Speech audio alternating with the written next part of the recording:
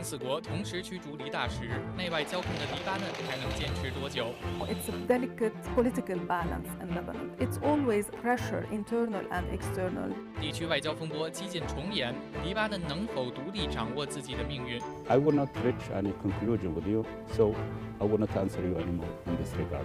风云对话专访黎巴嫩驻华大使米利亚·贾布尔，时任沙特阿拉伯驻华大使土耳其艾勒马迪，中东特辑正在播出。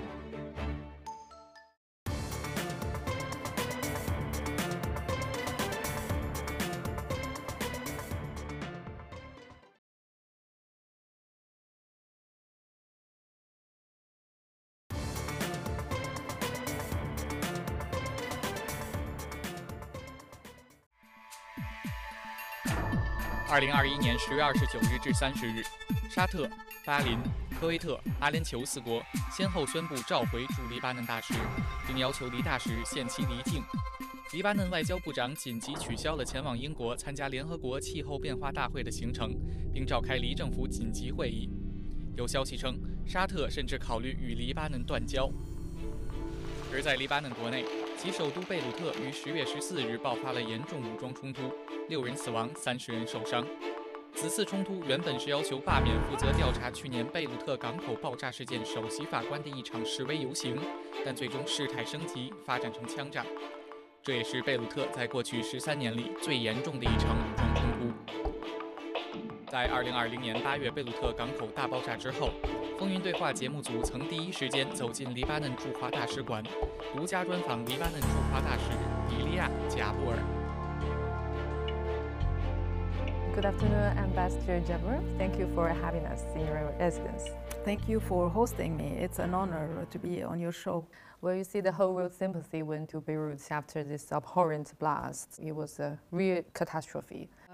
A huge blast ravaged the port of Beirut, and with it, it took like half of our capital, Beirut. Lots of destruction, many human losses, around 200 lives, around 6,000 injured. Many are still missing under the rubble. We are still searching for their corpse. Also, around 300,000 people left homeless. So you can imagine the scope of the devastation and how people are feeling. That's why our hearts are with the Lebanon and the Lebanese people. Thank you very much. We were really overwhelmed first by the Chinese sympathy from top to bottom. I mean, from the leadership until, the common, ordinary Chinese citizen who showed their respect, did their best to tell us that they support us and they are really by our side. So we are really very thankful for China and for Chinese, in fact. As for the international community, as you know, they rushed to help us. From then, we have visitors, international visitors, officials coming from around the world, first to show their solidarity, to pay... I think one of the most famous is the French president. Yes, of course. He was the first, actually, to arrive. You know, with France, we have a very intimate and close relationship. We are Francophonic country. My second language, for example, as many my Lebanese compatriots speak French. It's practically the only country, the Francophonic country in the Middle East. I'm not talking about the Maghreb region. I'm talking about the Mashriq. The first Francophonic university established in the Middle East was in Beirut, and it's still working. I graduated from it. 对爆炸原因的调查指向了政府部门的失职。2000多吨爆炸物被扣港口长达6年，官方机构连续多次收到关于潜在事故的警告，却无动于衷。总统称，事故发生3周前才收到港口有危险品的通知，并将责任推诿给上一届政府。一直以来，黎巴嫩的政治腐败问题饱受国际社会诟病。据联合国开发计划署估计，黎巴嫩每年因腐败导致的直接损失高达50亿美元。So, what do you think are the real problems of the political system? Lebanon is, it had its golden age in last century. And Beirut used to be one of the most charming cities in Middle East. It still is. Still is. Yeah. Still is. But how come it cannot fail to achieve what people have expected? You know, if you listen now to the speeches of many politicians in Lebanon, you would hear many of them complaining about corruption, about this illness that is really eating inside the administration. So it's something that everybody complain about. The problem, Xiaotian, corruption is in every society. You hear every day scandals here and there. The problem is accountability. And this is our main issue now, is that everybody knows that we have corrupt, but we have to hold them accountable. And this is now, after what happened, everybody is keen to make. You have to take into consideration that we are a country coming out of a war. We, to maintain some internal stability, because after the war, everybody swore that we won't get another war, that the war is so destructive that we can do whatever possible to avoid any other war. And for that, some warlords were incorporated into the state. And the mentality of the war continued, but in different terms. And this is what we are keen in, finding a way to finish with. And people, as long as they were living their lives normally, they didn't pay many attention to that. But since the economic problems started, people were paying attention to see where that money went to, where it did disappear, why my country has so many financial problems. Back to the domestic economy of Lebanon, probably it's not been in the perfect shape in recent years. And now, given the blasts alone, it's going to wipe off like up to a quarter of the GDP. So how is the country going to cope with this challenge? Well, the optimistic part of me would tell you that we used to cope with every kind of challenges. But to tell you the truth, yes, people are suffering. It is right before the blast. The blast now is going to accentuate a bit the situation. As I told you, we have our financial problem, we have our economic problem, and you have to take into consideration at the same time. We have first to tackle this corruption thing, hold accountable, see how the country has lost lots of money during so short period of time. At the same time, we are bearing huge responsibilities from the Syrian crisis.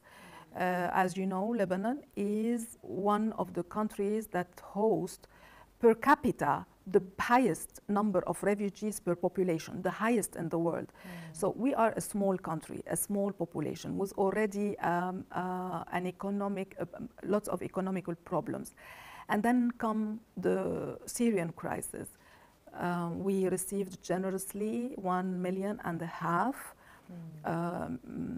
Syrian refugees. We already have received around 500,000 Palestinian refugees, and Lebanese population is around 4 million. It's half of our population is already foreign population. So it's putting huge pressure on our economy, and international community, they rushed now to help us, but they know that we have received so generously those people who would, in principle, have gone to Europe, America, Latin America, or whatever.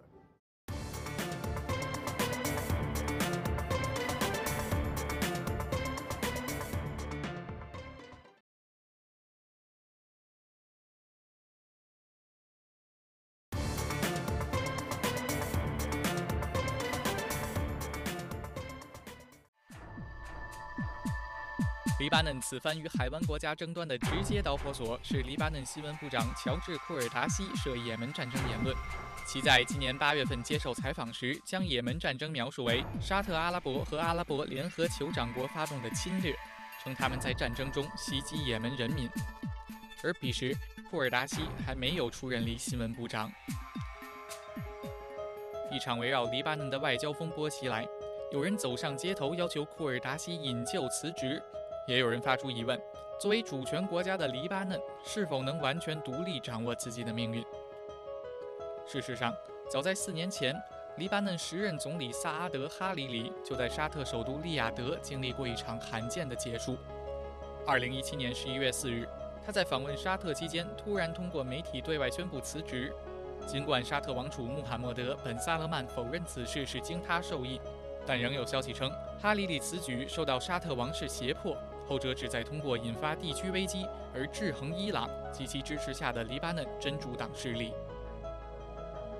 Some may say that Lebanon, as a matter of fact, is still a victim of the past colonialism and ongoing imperialism. Do you agree with the saying? We are a strategic country. We are in the middle, in the heart of the Middle East. And you know, from long time, the Middle East is a place where many international actors play. So lots of pressure being exerted on the countries there. You can see, if you look at the Middle East, look at Syria, look at Iraq, look at Libya, look at Yemen. They are all having big troubles. This is also what we wanted to avoid, is that, you know, it's easy. It's very easy to go into another war. But we managed, you know, it's a delicate political balance in Lebanon, and we don't want to see anybody excluded from the political game. So including everybody in the political game, internal political game, can bring with it sometimes some troubles. So it's like an equilibrium. You have to find a way to please everybody. At the same time, you have the pressure of international actors that have some plans for this region and with which you do not agree all the time. So it's always pressure, internal and external. This is how, and this is why we don't want our country to implode because of that. Well, Lebanon is probably the only country that will have to design the power sharing in the government based on the beliefs. And some people may argue that if it's really up to date, so maybe, as you said, they also brought in a lot of problems. Well, what's the general feeling from the public? Lebanon is really in its component something very rich for the Middle East, because what we are saying, what the message we want to forward to the Middle East and for the whole world is that we are different. We know that we are different, but we want to live together. We want to find a way to live together. We fought a war. It didn't help us much. So we don't want to fight another war, and we want to find space for each one to feel Lebanon as his final home, and to feel as if we are Lebanese and not any more Christians, Muslims, or whatever. This is the idea. This is why our political system needs some adjustment, probably still giving some insurances to, in a way, but at the same time, getting rid of feeling first as a Christian and as a Muslim, feeling first as a Lebanese. And this, our political system, yes, has to do some adjustments. Lebanon is a beautiful country, and it's well renowned for its cultural diversity as well. But it's also a place of sensitivity, of conflict. How do you manage to coexist with all these peace and friendship? And also, how do you manage to be as secular as it is? We managed to have normal life that put aside complex religious beliefs. People live their lives normally. You can fast for Ramadan. At the same time, you cannot fast for Ramadan in Lebanon. It's not that you are obliged to. It's an open society. You can do whatever you want. There is no obligations as long as you respect the other.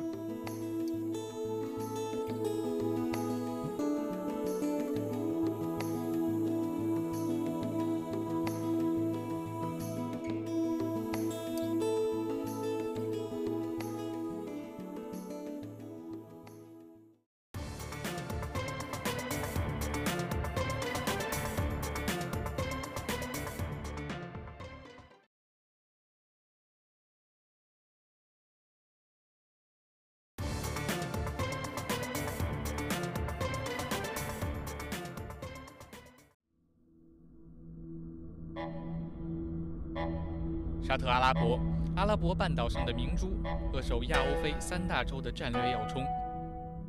其坐拥麦加和麦地那2大伊斯兰圣城，占有整个海湾地区1半的土地、1/3的人口和1半的 GDP， 并依靠石油生意成为了世界上最富有的国家之一。土耳其埃勒马迪于2016年3月至2021年7月担任沙特阿拉伯驻华大使。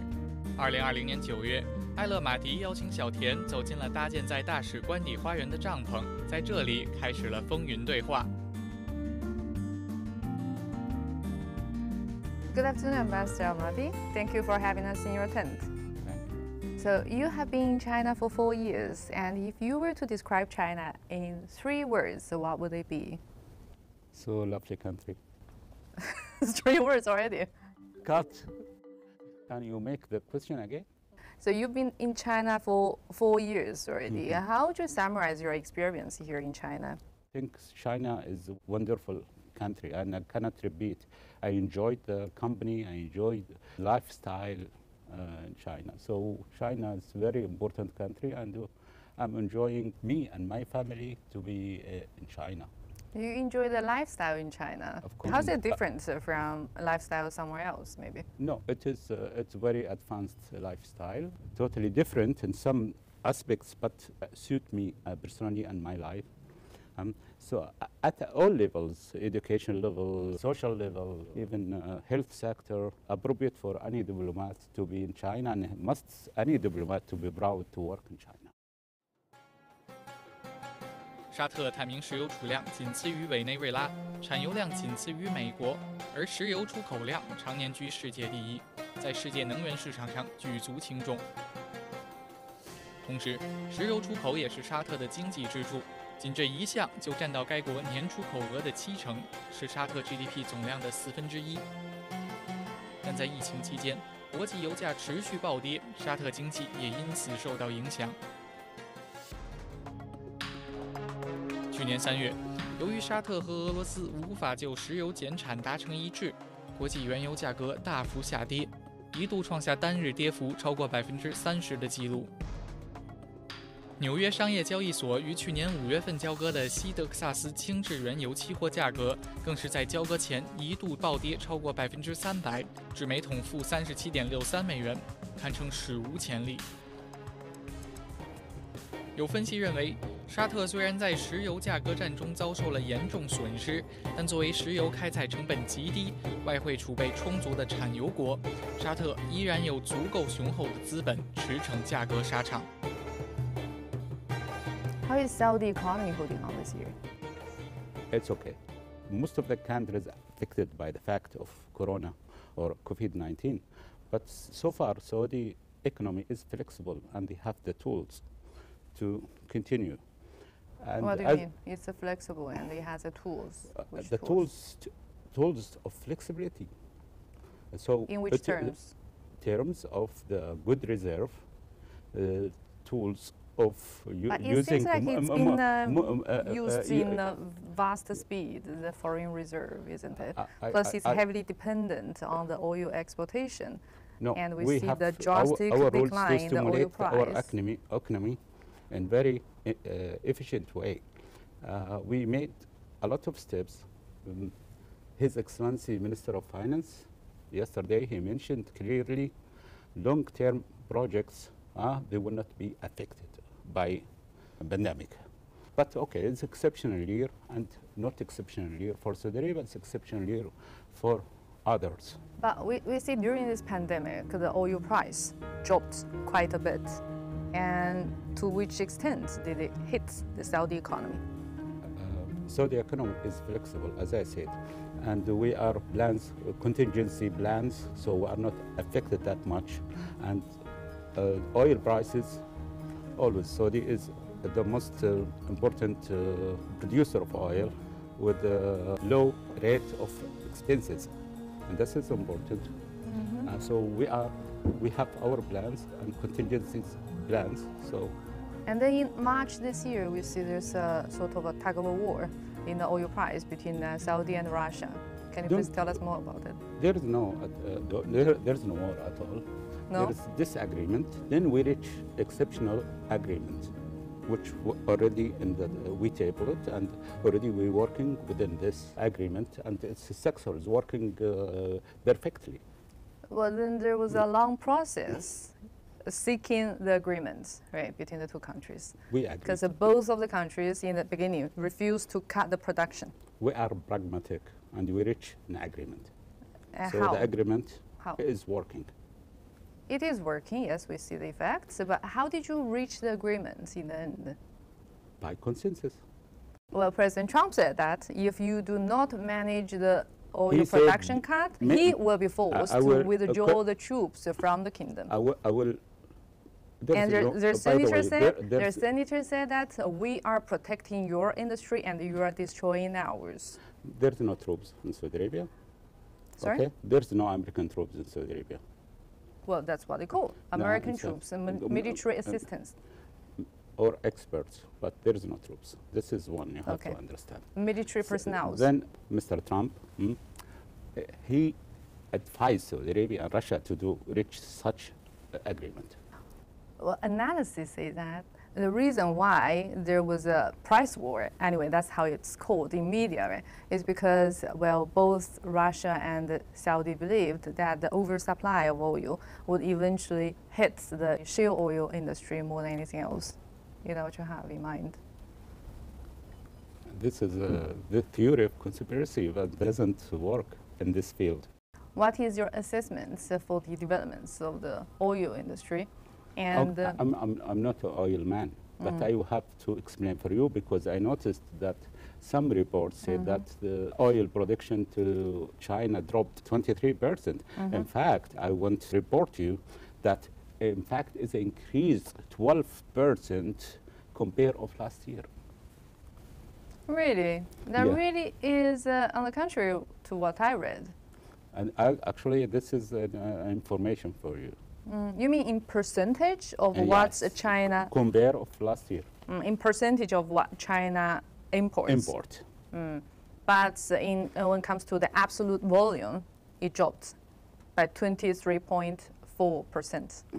I cannot give you a specific answer in this regard, but so far I know we increased our production to China by 12%. Okay. If you go to volumes, you have to go control the numbers, but we increased. Because there's very much, it's an important factor that China recovery is very quick and healthy. That is also good for us as partners. Do you have the confidence that you will be able to retrieve the market shares as before, as soon as the oil production goes back to the normal standard? Yes. So you are? Yes. But after what you have gone through during this pandemic, how important you find that the diversity of the economy? We are. Diversity of the economy is important. One of the main objects of 2030 vision. And dividends of oil is one of our also main object. So we are working with that. Still, we have 10 years. We'll see the results by 2030. But we are always working with China as a strategic partner. And China is a good partner, and we are working in the right direction to improve this vision. Taking into account, China has a Road and Belt initiative, and we have 2030, and we met both of them. So we have many positive perspectives in the future.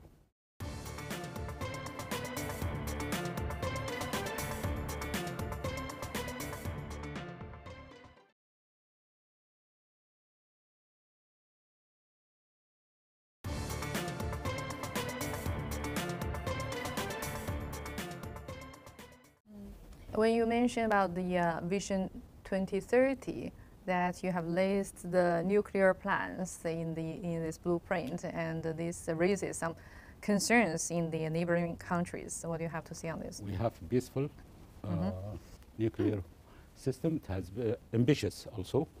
It has been announced by high ranks, and we are working on that in cooperation with friendly countries, including the United States and others. Okay, I'll put it another way. So Saudi decided to develop the nuclear energy. Yeah. And you guarantee that it's gonna just stay in the civilian use. Of course. And how do you understand that there are countries raise their concerns over this decision? We have international commitments, and we respect our commitments. Okay, can you please tell us about the letter that some countries can write the letter to praise China's human rights construction? We support China in the field of human rights. Not from today, from 1996 we are together with China.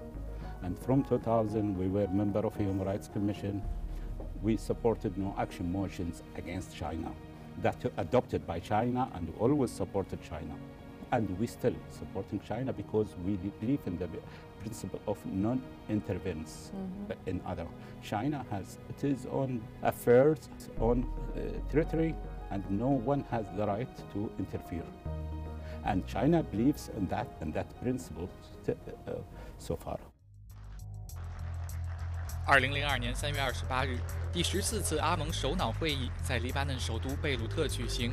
会议一致通过了以沙特提议为基础的阿拉伯和平倡议，要求以色列遵守联合国有关决议，全面撤出1967年以来占领的所有阿拉伯领土，接受巴勒斯坦建国，并公正解决巴勒斯坦难民问题。在此基础上，阿拉伯国家将同以色列签署和平协议，并在实现全面和平的前提下，逐步与以色列建立正常关系。然而，这一问题至今未能得到妥善解决。在今年9月召开的联合国大会上，巴勒斯坦国总统阿巴斯仍在呼吁召开一次国际和平会议，要求以色列必须在1年之内从约旦河西岸、加沙地带和东耶路撒冷撤出。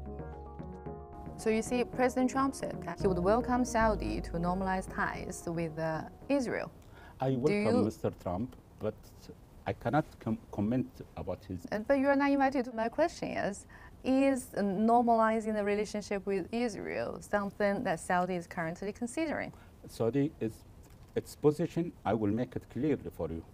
If Israel adopt Saudi Arabia tabled in 2002 peace plan initiative of peace plan, if in 2002 signed by all Arab countries, if Israel at that stage accept the initiative, then we will talk later on about normalization. Before that, nothing. But you see, in 2018, the Crown Prince said at the time that the peace plan between Israel and Palestine will have to move forward. Otherwise, Palestine will have to see other Arab countries normalizing the ties with Israel. We support an agreement, Palestinian-Israeli agreement. And this is very important to go forward. Without no agreement between the two parties, nobody go forward to steps unless our Israelis adopt the Arab initiative, plan of peace. Then what is Saudi's stance on UAE's move in establishing the diplomatic ties? I will make it shortly. The United Arab Emirates is an ally, a friendly country, is our neighbor, a sovereign country, and that decision is their decision. No one has right to intervene on this. And you don't judge? Never. So in this matter, you are not with Palestine condemning this? I think some Arabs already has relationship with Israel. Jordan and Egypt? And more. More? Which? In different forms. So I will not reach any conclusion with you, so I will not answer you anymore in this regard. Okay. If you were to describe China in 3 words, so what would they be? So lovely country. 3 words already? Yeah. You said 3 words. You mean 3 words literally, or you mean? Cut.